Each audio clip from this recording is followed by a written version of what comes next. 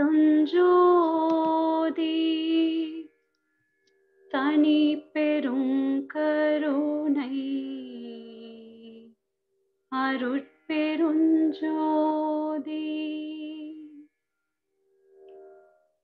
விமல போதாந்தமா மெய்ப்பொருள் வெளியேனும் அமல சிற்சபையில் அருட்பெருஞ்சோதி பெரிய நாதாந்த பெருநிலை வெளியேனும் அரிய சிற்றம்பலத்து அருட்பெருஞ்சோதி சுத்த வேதாந்த துரிய மேல் வெளியேனும் அத்தகு சிற்சபை அருட்பெருஞ்சோதி சுத்த சித்தாந்த சுக பெருவெளியேனும் அத்தனி சிற்சபை அருட்பெருஞ்சோதி தகரமை ஞான தனி பெருவெளியேனும் அகர நிலைப்பதி அருட்பெருஞ்சோதி தத்துவதீத தனி பொருள் வெளியேனும் அத்திரு அம்பலத்து அருட்பெருஞ்சோதி சச்சிதானந்த தனி பரவெளியேனும் அச்சியல் அம்பலத்து அருட்பெருஞ்சோதி சாகா கலை நிலை தழைத்திடு வெளியேனும் ஆகாயத்து ஒளிர் அருட்பெருஞ்சோதி காரண காரியம் காட்டிடு வெளியேனும் ஆரண சிற்சபை அருட்பெருஞ்சோதி அருட்பெருஞ்சோதி அருட்பெருஞ்சோதி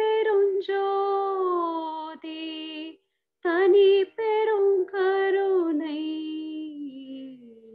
அருட்பெருஞ்சோதி தனி பெருங்கருணை அருட்பெருஞ்சோதி.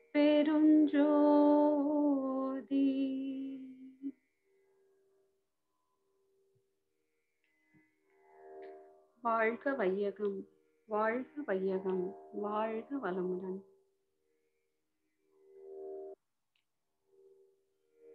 ஆசை இச்சை 1553 பாடல் ஞானக்களஞ்சியம் பாகம் 2. இச்சையின்றியே நாம் உடலாய் வந்தோம், இச்சை கடங்காமலே உடல் மாய்ந்திடும். இச்சை உள்ளவர இனம் வாழ்வாகும், இச்சை ஒழித்திட என் முயல்கின்றீர். இச்சை என்பது தேவை உணர்வாகும், இச்சை மீறச் செயல் வேகமாகிவிடும். இச்சை செயலில் இணைந்திடும் மீறிடும், இச்சை பழக்கத்தால் எண்ணங்களாகிடும்.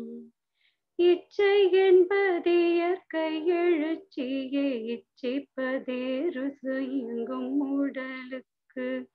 இச்சையில் கற்பனை எழுவதை ஆய்ந்தறி, இச்சித்தனுபவித்திச்செயல் வைப்பார். இச்சை தொடர்புறும் இடமொக்க இயங்கிடும், இச்சையின் பலனாகும் இன்பமும் துன்பமும். இச்சையின் மூலத்தில் முடிவில் இதே சிவம், இச்சை தத்துவம் இயற்கையின் உச்சமாம். இச்சை இரத்த சுழலில் பிறந்திடும், இச்சை ஒழிந்திடும் இச்சுழல் நின்ற பின். இச்சையின் சக்தியை இச்சையில் சேமிக்க, இச்சை உயர்ந்திடும் இன்பம் பெருகிடும். இச்சித்த பயனாக இதுவரை கண்டதின், இச்சை சுக துக்க தப்பாலும் உள்ளதோ. இச்சையின் காரணம் என்ன வினவிக்குள் இச்சை இருப்பியல்பியக்கம் தோன்றும். இச்சையின்றேது இப்பிரபஞ்சம் இச்சைக்குள் தானே இயங்குகின்றதது. இச்சை விரிந்திட ஐம்புலனே வழி இச்சை அறிவென்ற பேர் பெற்றதினாலே. இச்சை எழும்போதே காரணம் கண்டிடு இச்சை முடித்திட சூழ்நிலை பார்த்திடு. இச்சை முடிந்தால் எழும் விளைவை யோகி இச்சை முறையாய் இயங்கும் அமைதியில்.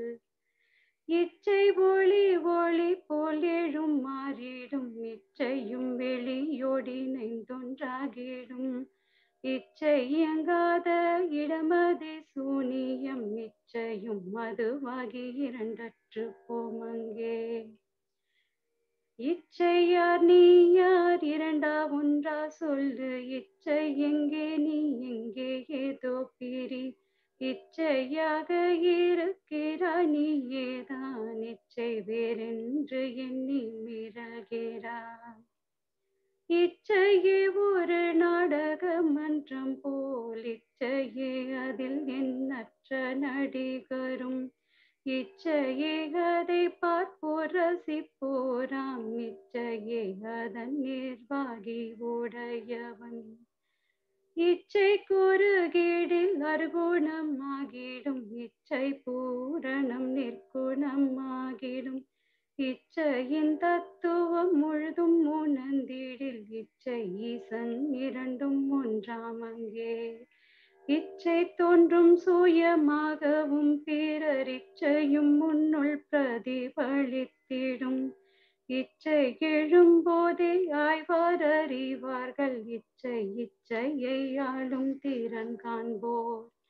இச்சை வேகமே மீறிட மீறிட இச்சிக்கும் வேகமாய் இங்கும் நிலையை பார்.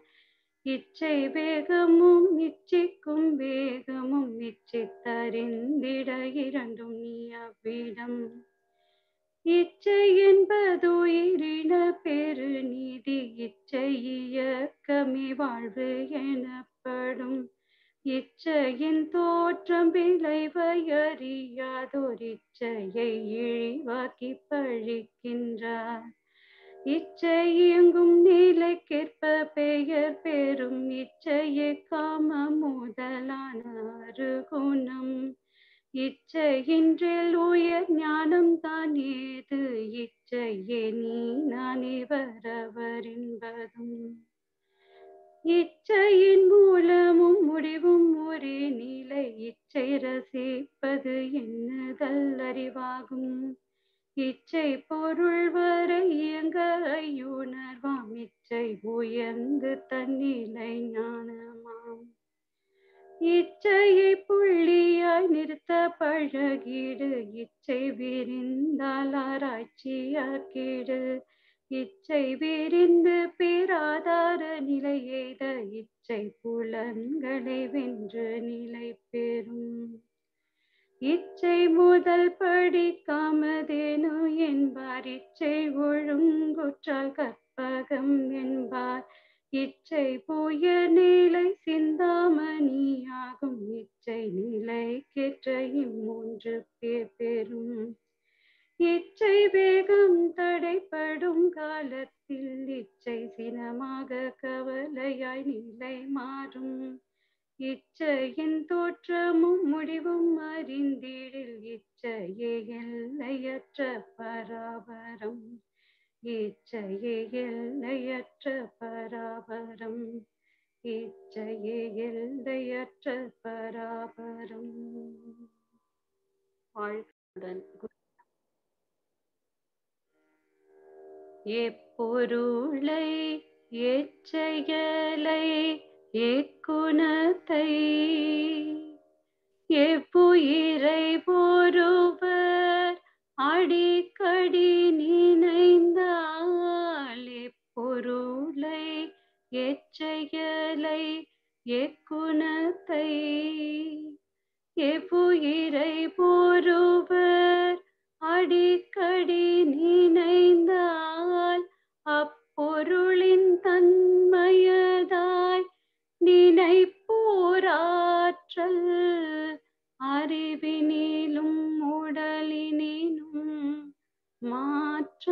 காணும். இப்பெருமை இயல்போக்க நியதியாகும். எவரொருவர் குருவை மதித்தொழுகினாலும் இப்பெருமை இயல்போக்க நியதியாகும்.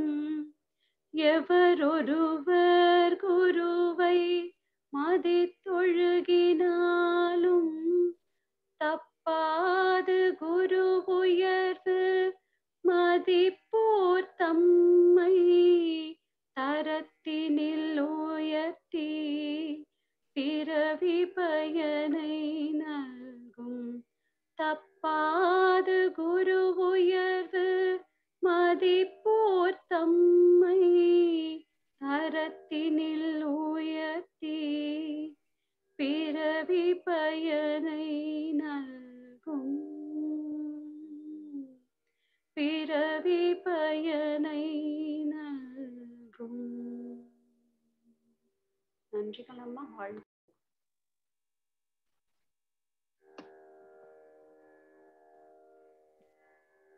பிரம்ம ஞான கவி.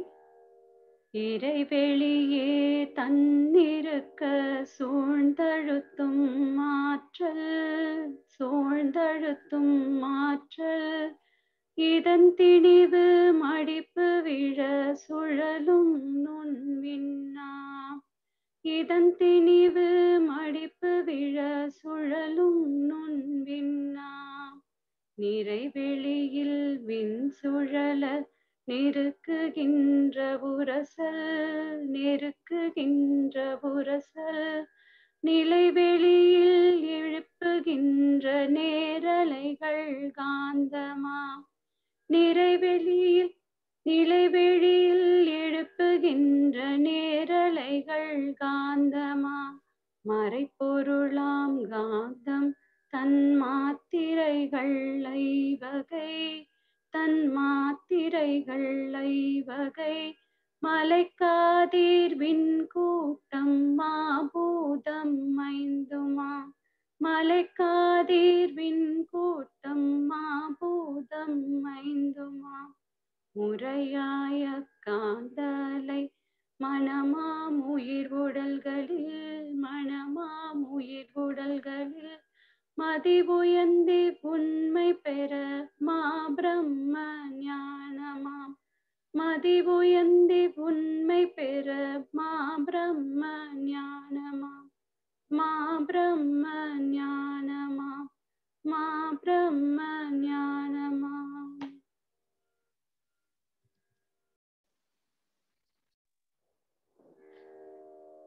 கூட்டுறவு முறையில் சாப்பாட்டு விடுதிகள். வீட்டுக்கு வீடு சமைத்துண்ணும் செய்கை வீண் செலவே. இதனை எதிர்காலத்தில் நாம் தீட்டுகின்ற திட்டத்தில் முதன்மையாக திறமையுடன் ஆராய்ந்து திருத்த வேண்டும். கூட்டுறவு முறையினிலே சமையல் வேலை குறைந்த செலவில் நடத்தி பழக வேண்டும். நாட்டு புறங்களிலும் இந்த திட்டம் நாளுக்கு நாள் பரப்ப முயல வேண்டும்.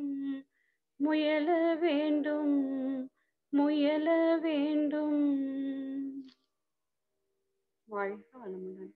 நன்றிகளம்மா. வாழ்க வையகம், வாழ்க வையகம், வாழ்க வளமுடன். குரு வாழ்க, குருவே துணை. ஆசான் அருட்தந்தை வேதாத்ரி மகரிஷி அவர்கள் நம்மோடு சுக்குமமாக நிறைந்து நம்மை வழி நடத்துவாராக. நல்லதொரு இறைநிலை தவத்தை நமக்கு சிறப்பாக வழி நடத்திய ஞானாசிரியர் அருள்நிதி அருளொளி ஐயா அவர்களுக்கு தொடர்ந்து குருபிரானுடைய உலக சமாதானத்திற்கான பாடல்களில் ஒன்றான கூட்டுறவு முறையில் சாப்பாட்டு விடுதிகள் என்ற அருமையான பாடலை இசையாக நமக்கு வழங்கிய ஞானாசிரியர் சங்கரி அம்மா அவர்களுக்கும் நன்றிகளும் வாழ்த்துக்களும். மகரிஷியினுடைய உன்னத நோக்கம் உலக சமாதானம், அனைவரும் அறிந்ததே. அதற்கான தனி மனிதனுக்கு அமைதிக்கு பயிற்சிகளை எல்லாம் கொடுத்த மகரிஷி இன்று உலகத்துல உலக சமாதானத்திற்கான விஷயங்கள் நடப்பதற்காக என்னென்ன தீர்வுகள் அப்படிங்கிறத ஒரு நிறைய பாடல்கள்ல கொடுத்திருக்காங்க. அதுல ஒன்றாக இந்த கூட்டுறவு முறையில் சாப்பாட்டு விடுதிகள் அப்படின்னு. உண்மையில இந்த திட்டத்தை பற்றி படிக்கும் பொழுது அப்படியே கற்பனை பண்ணி பார்க்க சொல்லுச்சு மனசு. எவ்வளவு நல்லா இருக்கும். ஏன்னா இன்றைக்கு இருக்கக்கூடிய காலகட்டத்துல வாழக்கூடிய நாம நமக்கு முந்தைய தலைமுறையினர் அனுபவித்தத நிறைய இழந்துட்டோம் அப்படிங்கிற வார்த்தை எப்படி கொஞ்சம் வலிமையா இருக்கிற மாதிரி இருக்கும். ஆனா உண்மை அதுதான். நம்ம சிறு வயதுல இருக்கிறதெல்லாம் கொஞ்சம் திரும்பி பார்த்தோம்னா எவ்வளவு உறவுகள், எவ்வளவு நட்புகள். நாம இருக்கக்கூடிய ஊர்ல நம்முடைய பக்கத்துல இருக்கவங்க எல்லாரும் இணைஞ்சு ஒரே குடும்பமாக அவ்வளவு உறவுகளோடு வாழ்ந்த ஒரு காலம் இருந்திருக்கு. இரத்த பந்தம் அப்படிங்கறதெல்லாம் இல்லாம உடன் இருப்பவர்கள் அத்தனை பேரும் உறவுகள் அப்படிங்கிற மாதிரி ஒரு காலத்துல வாழ்ந்து வந்தாங்க. அப்போ இதெல்லாம் அவங்க இயல்பா பண்ணிக்கிட்டு இருந்தாங்க. ஒரு கிராமத்துல பார்த்தோம்னா ஒரு வீட்டுல சந்தோஷ நிகழ்வு நடந்தாலும் சரி, மாறாக ஒரு வருந்தத்தக்க ஒரு இழப்பு நடந்தாலும் சரி, எதிர்பார்க்காம உள்ள போய் அந்த ஊர்ல இருக்கிற எல்லாரும் உதவி செய்வாங்க. இன்னமும் நம்மிடையே ஒரு பழக்கம் இருக்கு. ஒருத்தர் வீட்டுல இறப்பு நடந்துடுச்சு அப்படின்னு சொன்னா உங்க பக்கத்துல வீட்டுல இருக்கிறவங்க பூரா அந்த வீட்டுக்கான உணவை செய்து கொண்டு வந்து கொடுப்பாங்க. இப்பவும் நிறைய கிராமங்கள்ல நிறைய இடத்துல இது நடந்துகிட்டு இருக்கு. அப்ப அதையேதான் மகரிஷி இன்னைக்கு என்ன சொல்றாங்க, உலக சமாதானத்துக்கான திட்டங்கள்ல ஒன்றா கொடுக்குறாங்க. ஒரு பிணைப்பை ஏற்படுத்தக்கூடிய ஒரு விஷயம் எல்லாருமாக இணைந்து செய்யறது. இதுல ஆழமா சூட்சுமமா மகரிஷி ஒரு கருத்தை வெளியிடுறாங்க. குறிப்பாக பெண்களினுடைய மிகப்பெரிய ஆற்றல் சமைக்கிறதுலயும் குழந்தைகளுக்கு பாதுகாப்பு கொடுக்கறதுல பாதுகாத்துக்கிறதுலயே அவங்களுடைய அறிவையும் திறமையும் செலவழிச்சுடுறாங்க. இப்ப அவங்களுக்கான நேரத்தை எப்படி மாற்றி அமைச்சு அவங்களும் இந்த உலகத்தை நோக்கி பார்த்து அவங்களுடைய சக்தியையும் திறமையும் வேற விஷயங்கள்ல உலக நன்மைக்காக ஏற்படுத்துறது. அதுக்காக சாப்பாடு வேண்டான்னு சொல்லல. அதற்கான ஒரு திட்டமாக இந்த கூட்டுறவு முறையில் சாப்பாட்டு விடுதிகள். வீட்டுக்கு வீடு சமைத்துண்ணும் செய்கை வீண் செலவே.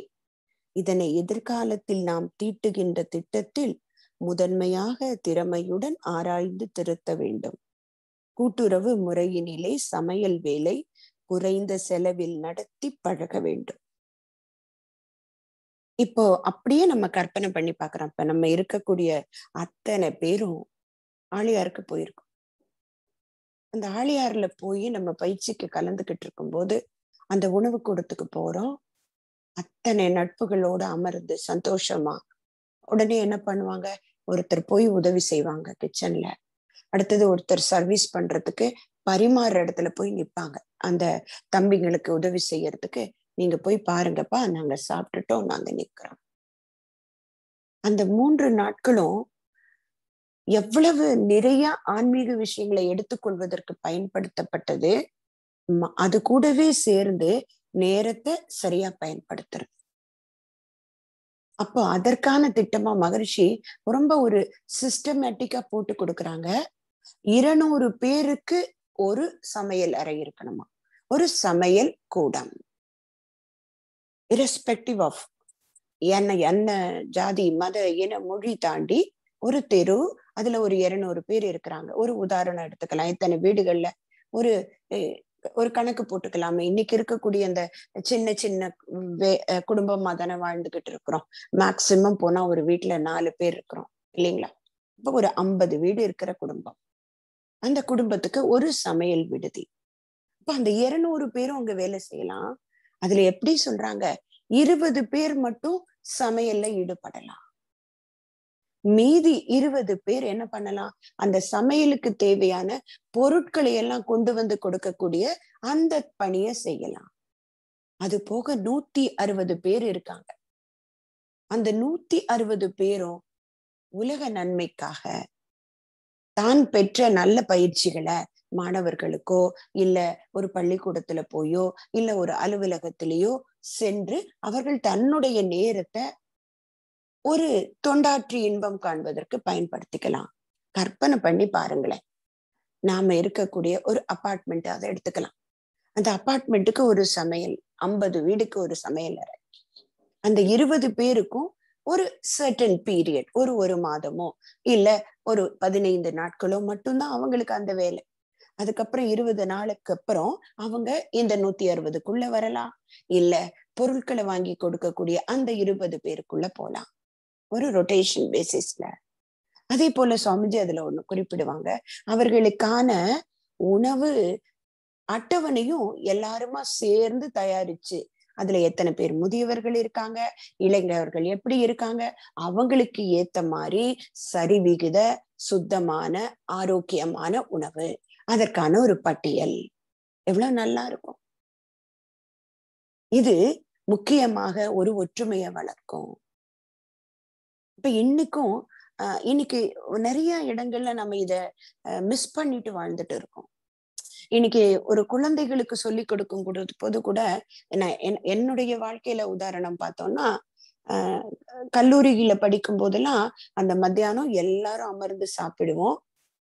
எல்லாருக்கும் உடனே அவங்களோட கல்லூரி காலம் அப்படியே மனதுக்குள்ள வரும்னு நினைக்கிறேன். அப்படியே எல்லாருடைய அந்த டிஃபன் பாக்ஸும் ஓபன் பண்ணுவாங்க. சோ எல்லாருடைய உணவை எல்லாரும் டேஸ்ட் பண்ணுவோம். அங்கே சுத்தமும் இருந்தது, அங்க பரிமாறக்கூடிய அன்பும் இருந்தது, எல்லாவற்றையும் கடந்த ஒரு உறவு இருந்தது. அந்த உணவு நேரம் என்பது ஒரு தவ நேரம் மாதிரி எல்லாரும் சந்தோஷமா அமர்ந்து சாப்பிட்டு ஒரு என்ன சொல்றது, அந்த ஒரு ஃபீல் வந்து இப்பவும் என்னோட மனசுலயும் இருக்கு, நாக்குலயும் இருக்கு. அது போல அப்புறம் வாழக்கூடிய வீட்டுல எல்லாம் நான் இப்போ என்னை குருவா இருந்து எனக்கு மனவளக்கலையை பயிற்றுவித்த ஆனந்தி அம்மா நம்ம கூட இருக்காங்க. நானும் அவங்களும் ஒரே இடத்துல வாழ்ந்தோம். அப்போ இந்த மாதிரி அடிக்கடி பண்ணுவோம். அவங்களும் இப்ப அதை நினைச்சு பார்ப்பாங்கன்னு நினைக்கிறேன். அந்த மாதிரி எல்லாருமா இணைஞ்சு ஒரு உணவு மாதிரி எல்லாருமா சேர்ந்து செஞ்சு அமர்ந்து சாப்பிடுவோம். எல்லார் வாழ்க்கையிலும் இது நடந்திருக்கும் இல்லைங்களா? அப்போ அந்த அடிமனத்துல இருந்த விஷயம் மிகப்பெரிய உலக சமாதானத்துக்கான ஒரு படி அப்படிங்கறது நமக்கு தெரியாது. ஆனா உணவின் வழியே உறவை பலப்படுத்தக்கூடியத மகரிஷி பாக்குறாங்க. இப்ப இது முக்கியமாக தனித்தனியா எவ்வளவு நன்மைகள் பாருங்க. வீட்டுல ஒவ்வொருத்தரும் பொருட்கள் வாங்கும் போது அதனுடைய அளவு அதிகமா பண்ணிடுவாங்க. அப்ப நிறைய வேஸ்டேஜ் ஏற்பட வாய்ப்பு இருக்கு. வீண் செலவு இல்லாம அந்த 20 பேருக்கு 200 பேருக்கு திட்டமிட்டு 20 பேர் சமைப்பாங்க. இப்ப இது கூட்டுறவு முறையில் மகரிஷி சாப்பாட்டுல மட்டும் கூட்டுறவு வைக்கல, கூட கொஞ்சமும் சேர்த்து இதனுடைய அப்படியே பக்க விளைவு மாதிரி தொழில்களையும் பொதுவாக்குதல், அதே போல நமக்கு இருக்கக்கூடிய வீடு சொத்து இதையும் பொதுவாக்கக்கூடிய ஒரு திட்டம். அதெல்லாம் படிச்சு பார்க்கும்போது சுவாமிஜி இதெல்லாம் இருக்கக்கூடிய காலத்துல நாங்க வாழுவோமா, வாழணும் அப்படிங்கிற ஒரு ஆர்வம் வரும். யாரையும் நோகடிக்காமல் சுவாமிஜி அதுல ஒரு வரி கொடுப்பாங்க, பொருளாதார சீர்திருத்தம், பொருளாதார சமத்துவம் அப்படிங்கிறதுல எளியவர்களுக்கு உயர்த்தணுங்கிறதுக்காக பணம் படைத்தவர்கள் இடமிருந்து பணத்தை பிடுங்கி கொடுக்க கூடாது அப்படின்னு சொல்லுவாங்க. அது அவங்கள வருத்தப்படுத்தும். எப்படி அந்த ஒரு திட்டம் மனமு வந்து அவர்களே கொடுக்கின்ற போல. ஒரு 25 வருடத்துல மகரிஷியோட திட்டங்கள் எல்லாமே அமலுக்கு வருமேயானால் 25 வருஷத்துக்கு பிறகு எங்கேயும் எல்லாமே பொதுவாக இருக்கக்கூடிய ஒரு தன்மை அமையும். இன்னமும் ஒரு சில நாடுகள்ல இருக்கிறத பார்க்க முடிஞ்சது.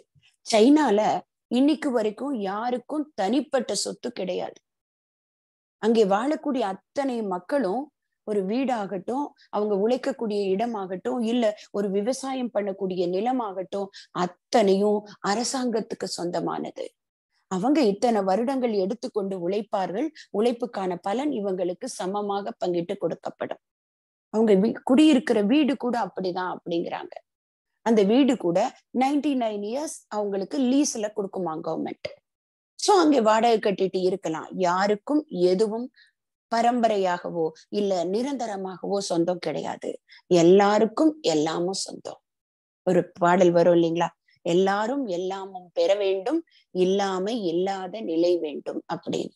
அதற்கான திட்டம் போல எங்கோ ஒரு நாட்டுல இருக்கிறத மகரிஷி உலக சமாதானத்துக்கான ஒரு மிகப்பெரிய விதையாக அந்த உலக சமாதானத்துல கொடுத்திருக்கக்கூடிய, நமக்கு தெரியும் 14 திட்டங்கள் இல்லையா, உணவு நீர் பொதுவாக்கல். அது போல அதை விட முக்கியமானது இந்த உணவு நீர் மட்டுமல்ல, குழந்தைகளை பொதுவாக்கும் திட்டம். எவ்வளவு பெரிய விஷயம்.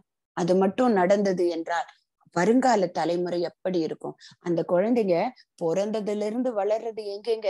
பொதுவான அத்தனை குழந்தைகளோட மிகப்பெரிய அறிவியல், சுகாதார, மருத்துவ, மேலாண்மை படித்த முதுமைய, அதாவது வேலையிலிருந்து ரிட்டையர் ஆன அன்பர்கள் நடக்கக்கூடிய வழியில அவங்க சொல்லி கொடுக்கிற பாடத்தை கத்துக்கிட்டு கூடவே மனவளக்கலையும் கத்துக்குவாங்க. 21 வயசு வரைக்கும் அந்த மாதிரி படிப்பாங்க. அதுக்கப்புறம் 1 வருடம் நாட்டுக்காக போய் எல்லையில நின்று பாதுகாப்பு செய்வாங்க. அதுக்கப்புறம் வீட்டுக்கு வருவாங்களா, அங்கேயும் பொதுவான சமையல் திட்டம், பொதுவான தொண்டாற்றும் பணி. அப்போ அந்த வாழ்க்கை எப்படி இருக்கும்? மகரிஷி எதிர்பார்க்கக்கூடிய புத்துலகு ஆன்மீக பொலிவோடு ஒளி வீசும் அப்படின்னு சொல்றாங்களே, அது நிதர்சனமாக நடப்பதற்கான சின்ன சின்ன நுணுக்கங்களை மகரிஷி இந்த திட்டத்துல கொடுத்திருக்காங்க. ஆனால் இத்தனைக்கும் விதையாக இருப்பது தனி மனிதனுக்குள்ளே ஏற்படக்கூடிய அமைதி, அவருடைய மனதுக்குள்ளே உலக அமைதிக்கு நாம என்ன செய்ய முடியும் என்பதற்கான ஒரு உற்சாகம். இப்ப இன்னைக்கு மனவளக்கலையில இருக்கக்கூடிய நமக்கு எல்லாருக்கும் இந்த திட்டம் பிடிச்சதாக அமையறதுக்கு காரணம் என்ன? இந்த பரந்த மனதோடு செய்யக்கூடிய தவமும், நம்மை நாமே திருத்தி கொள்ளக்கூடிய பயிற்சிகளும் அன்பையும் அருளையும் வளர்த்துடுச்சு. அப்ப அதனால என்னாச்சு? எல்லாரும் சந்தோஷமா இருந்தாதான் என்னால இருக்க முடியுது. எங்கோ ஒரு ஜீவன் கஷ்டப்படுது அப்படின்னா எனக்குள்ளே உள்ள அந்த இதயம் ஒரு வருத்தத்தை சுமந்துகிட்டு இருக்கு இல்லையா? இன்னைக்கு கூட நமக்கு வரல, ஆனா எத்தனை ஜீவன்கள் இந்த நோய் தொற்றால கஷ்டப்படுறாங்க. அது கேட்கும் போது உள்ளுக்குள்ள ஒரு வலி வருதா இல்லைங்களா? ஒரு சந்தோஷத்தை அனுபவிக்க முடியுதா?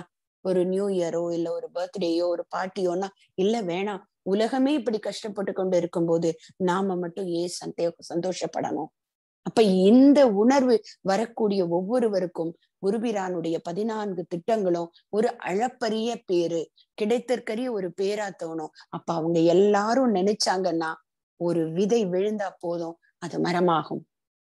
அப்ப அப்படி ஒரு எண்ணத்தை நம்ம எல்லாரும் அவரவர்களோட மனதுல விதைக்க விதைக்க கண்டிப்பாக மகரிஷி எப்படி சொன்னாங்களோ, நான் நினைச்சது 50 வருடத்துக்குள்ள நடக்கும் அப்படின்னாங்க. அந்த பொறுப்பை இன்னைக்கு அவர் சூக்குமமா நமக்கு மூலமாக இருந்து நடத்துவதற்கு நம்மை கொஞ்சம் கொஞ்சமாக தட்டி தட்டி செதுக்கி செதுக்கி உருவாக்கி கொண்டிருக்கிறார். அந்த அடிப்படையில கொடுத்த இந்த கூட்டுறவு முறையில் சமையல் வசதிகள் நடக்கும் பொழுது மிகப்பெரிய மாற்றம் இந்த உலகத்துல ஏற்படும். அதனால் பல பேருடைய அறிவும் உழைப்பும் சமுதாயத்திற்கு பயன்படும் என்று அருமையான ஒரு தொலைநோக்கு பார்வையோட யோசிச்சு விஞ்ஞான விளக்கத்தோட குருபிரான் கொடுத்துள்ள இந்த திட்டங்கள் விரைவில் உலகம் முழுவதும் நிறைவேற நம்மால இந்த தொண்டை செய்வோம் என்று கூறி நல்லதொரு வாய்ப்புக்கு நன்றி பாராட்டி அமைகிறேன். நன்றி. வாழ்க வளமுடன்.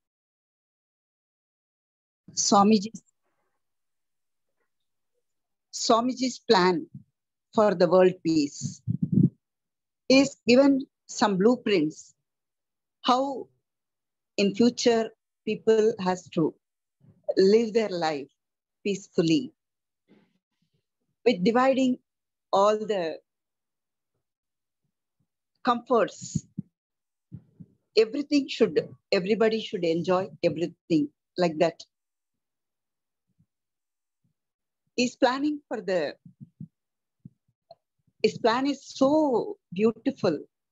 All children, they have to grow in one place without any rich or poor or any barricades about the language. Like that, common place they have to grow. Like that, today's poem. In one place, common lunch has to serve. If at all in a street, 200 people is there. There should be one kitchen. At least in that 200 people, 20 people has to cook and 20 people has to help. Other, they can plan their life for more time in meditation, exercise, and practicing this Manavalakala yoga. Then again, the routine and the chance will be to others like that. So all the people have the leisure time to follow this yoga practice. Like that, they'll be peacefully, equally sharing the good variety, energetic food. All ladies will be free from the kitchen. The wastage also will be less. Like that, Swamiji's plan is going on. That is a very good plan. Usually, in those days, villages have such a plan. If at all any important occasion in one place, all the relatives and friends and nearby people will go. Automatically, they will help and make the function success. Like that, nobody will question anything. Even in recent days, nearby Ooty, I went to a village. On the day that is Tamil New Year first day, nobody is cooking in their house. All cooking is happen in a common place. All ladies, somebody is onion cutting, somebody is doing with the rice cleaning. Like that, I saw in happiness between them. Like that, that is a very good idea, as well as people will have more time to practice this yoga. Then the burden of life, meeting expenses in life, burden of meeting, doing work, or one person has to do, other persons are all sitting like that. Everything will be common in that plan. So everybody will enjoy the life. Like that, Swamiji's world peace plan is extending in so many ways. This is one of the plan. Let us all, at least will pray for team. Swamiji's dream should come true. Thank you, Ma. Thank you so much. Excellent, Amma. It's a good thought. I think in the current scenario, the people should enjoy making food at common place so that other people will have a good time with all other things. Let us pray God or pray the Almighty to make it happen. Thank you, Amma. Any questions from anyone can raise their hands and put to Anandi Amma.